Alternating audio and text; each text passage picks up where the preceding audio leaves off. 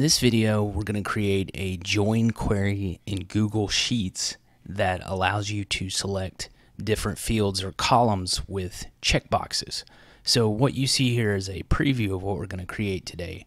On this tab we're currently on called Results, I have the output of a join query that joins three different data sets together.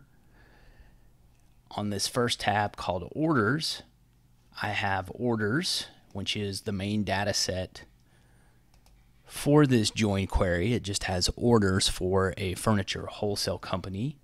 And I have two lookup columns in this data set. One is for client ID, and then I have a tab called Clients where the client ID is also located, and then the corresponding client name.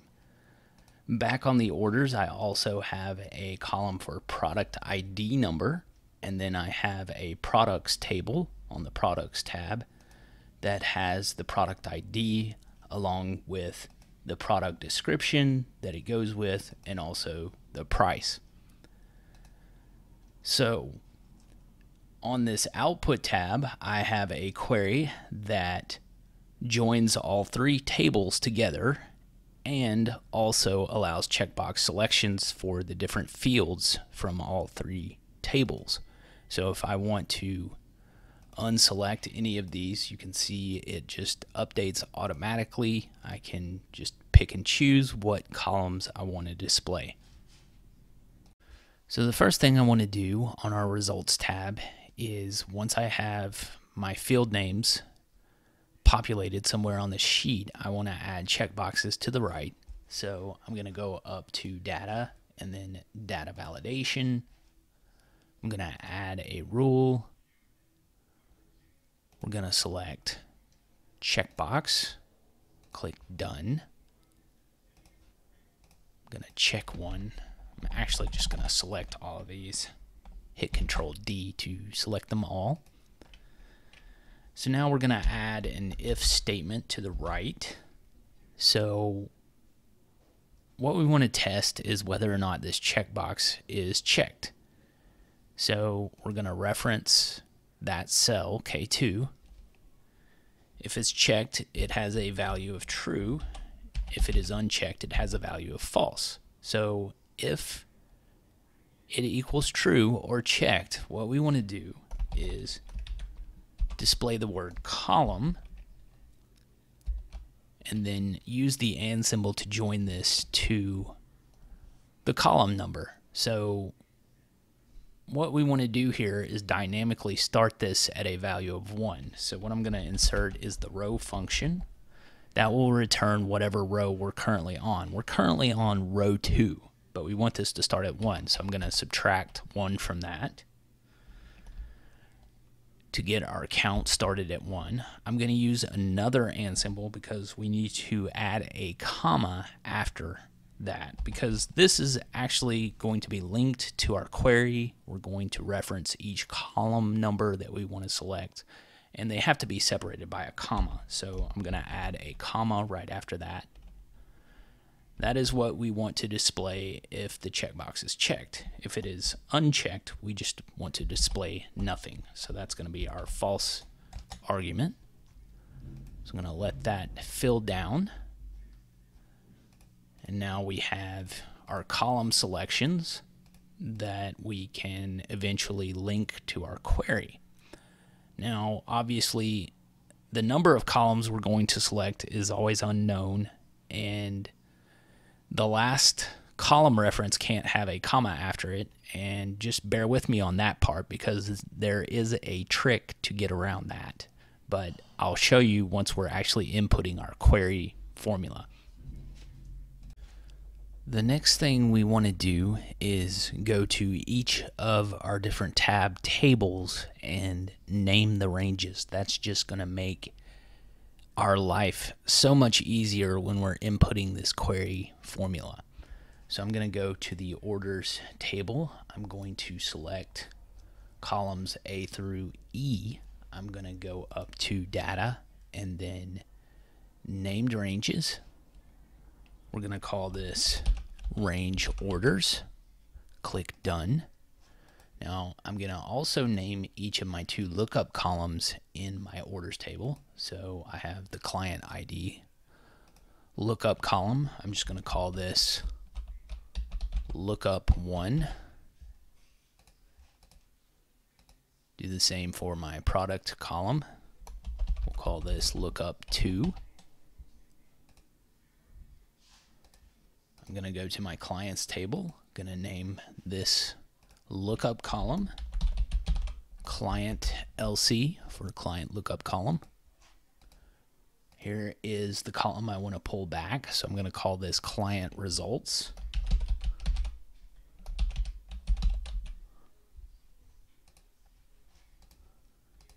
Going to go to the product table. My lookup column is actually in column C, so we'll call this products LC. I have two results columns, so the description is going to be product results 1. The price is going to be results 2.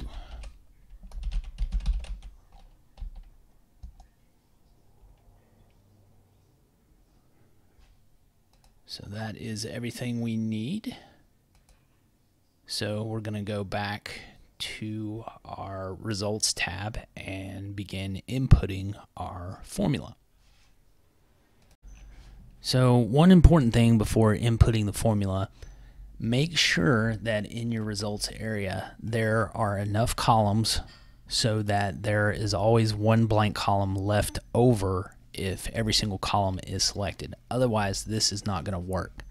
So we're going to begin with our query statement. First input is the data set we want to query off of. In this case, as you know, we have 3 that are not on the same sheet. So what we need to do is use curly brackets to join these ranges together, because curly brackets in sheets allow you to join ranges that are not physically together. So here is where our named ranges are going to make everything easier. So we have our orders named range, comma, and what a comma means inside curly brackets is display these joined ranges side by side, and that's what we want. So the next ranges we're going to bring in are actually going to be lookups based on the lookup column named ranges in our orders named range. So we're going to use the X lookup, but the X lookup does not display multiple rows at the same time in its output. The query is an array output, so it displays multiple rows. So we need to nest this with inside the array formula to convert the X lookup to an array output. So we have X lookup, our search key is going to be our lookup named range 1. Our lookup range on our clients table is going to be our client lookup column named range. Our result range is going to be our client results named range. Now these next arguments are optional in the X lookup, but for this fourth one I would recommend putting a value of nothing if error or NA, because we don't want to display NAs. So we're going to repeat this for the other ranges we want to bring in. So we have the array formula X lookup. Our search key is going to be lookup named range 2 this time. We have our lookup range on the products table, which is going to be our products lookup column. We want to pull back our product results named range 1. Again, we have our value of NA. Now, I'm going to repeat this because everything's going to be the same on our products results 2 as 1, except for the result range. So I'm going to change this to result name range 2. Don't forget to end this with a closing curly bracket, otherwise this will not work. So we have our second argument of our query statement, the select statement. So that is enclosed in double quotes, but we need to link this to our column selection cells over here to the right. So I'm going to end our select statement temporarily with an ending double quote using an and symbol to join this to our cells. And I'm going to copy this and symbol because we're going to repeat this. So our first cell we want to link this to is L2. Then we have L3, L4,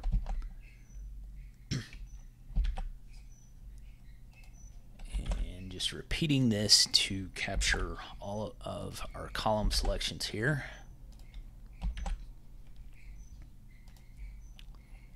One final and symbol to join this back to our select statement. So I'm going to reopen our double quotes, and as I was saying earlier, we have an unknown number of columns in our selections, and the last one cannot have a comma after it. So what we need to do in our select statement is add a blank column on the end so that it doesn't matter how many columns we have selected. So to add a blank column on the end, you're just going to add a single quote space single quote. So one thing I would recommend at this point is adding a where condition so that we don't pull in blank rows, because when we named our ranges, we selected the entire columns, and that includes blank rows. So you might want to add a where condition, reference any one of your columns, and just say is not null. Finally, we have the number of headers we have in our data set, which is 1. So this pulls in everything. You can see there is that blank column. So if you don't want to display that header, what we can do is after our where statement, we can use the keyword label, reference our blank column, and then after that add 2 single quotes without a space. That gets rid of that header, and now I can deselect and reselect any columns I want to display or not display. Well, that is all for now. Thanks for watching.